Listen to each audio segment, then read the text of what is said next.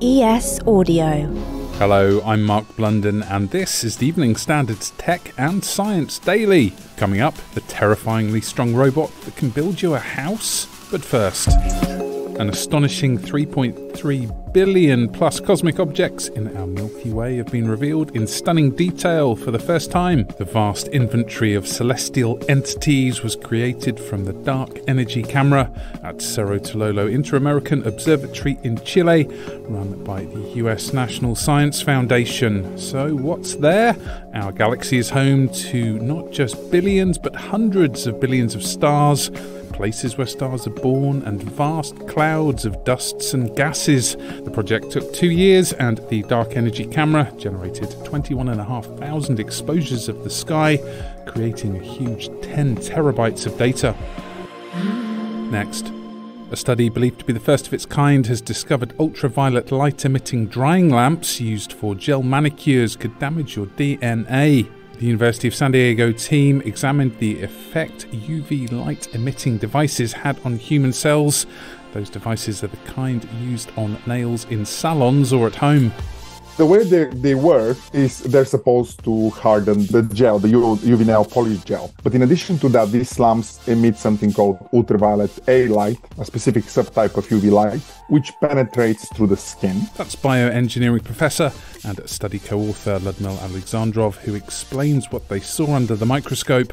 In our experiments, we can see that it would damage the actual DNA through something called reactive oxygen species, so just specific type of damaging DNA. And not only damage DNA, because if you have a damaged DNA, you can repair it, but it also, a lot of this damage will not get repaired, and you'll see mutations similar to the mutations one see in skin cancers. Professor Alexandrov says now more research is needed into the real-world effects of these lamps. What we do know is that people who regularly use these devices, such as women competing in beauty pageants, there have been a number of reported cases of very rare cancers of the fingers attributed to doing their nail. Their findings are published in the journal Nature Communications.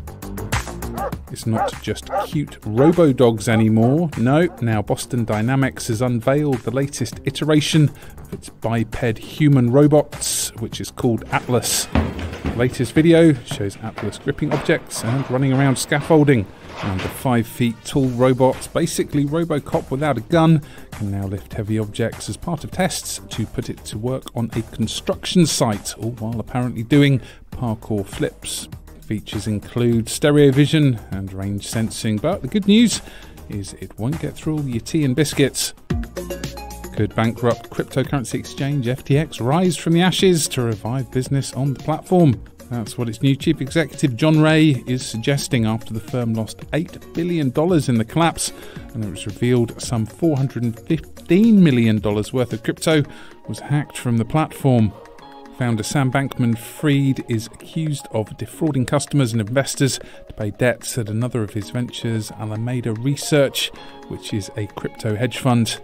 But the Wall Street Journal reports Ray is looking to breathe new life into the platform as opposed to liquidating its assets or selling up everything in a corporate fire sale. Can you hear the sound of those tiny violins? Because are cybercrime gangs having a tough time making a living these days? Cryptocurrency investigators Chainalysis report a 40% plunge in gangs' earnings because victims are apparently refusing demands to pay ransoms. And so what are the cash figures? Chainalysis says hacking gangs extorted some $457 million last year. That's $311 million less than the previous year. Let's go to the ads. Stay there for more news from the world of tech and science, plus record-breaking Toadzilla. Why not hit rate and follow in the meantime?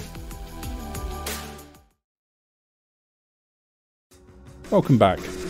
You might not know this, but the Crown Estate, that's basically the British land that has the royal family as freeholder, includes nearly 14 miles of seabed around the British Isles. Now King Charles says he's agreed to give all of the £1 billion a year profits from wind farms at sea for what he calls the wider public good. Chris Hayes, a senior analyst at the Commonwealth think tank, explains how vital a resource wind is for us. In the last week, wind generated half of UK energy production because it was a particularly windy week. In the last year, it's about a third. We do need a lot more. And what about the future with all those electric cars planned? The net zero strategies specified a target of 50 gigawatts of offshore wind by 2030. That's a 5-fold increase. But we know that by 2050, that has to increase substantially because the process of electrification is going to increase the capacity needed in the power system. Now, a giant cane toad weighing 2.7 kilograms, dubbed Toadzilla, has been discovered in an Australian rainforest. The amphibian, believed to be the heaviest ever recorded, was discovered by shocked park rangers in Conway National Park in Queensland. Ranger Kylie Gray said her team were blown away by what she described as a monster toad, saying it looked almost like a football with legs. And finally, we know modern satellites are powerful, but did you know they can spy penguins from space? In fact, scientists have discovered a new emperor penguin colony in Antarctica from space by using satellite mapping technology. The colony is home to 500 birds and was actually identified by stains from penguin guano. That's the technical term for their droppings, which contrasted against the white snow. Scientists examined pictures from the European Space Agency's Copernicus Sentinel-2 satellite, which were compared to high-res images from the Maxar Worldview 3, which is the world's most advanced Earth observation satellite.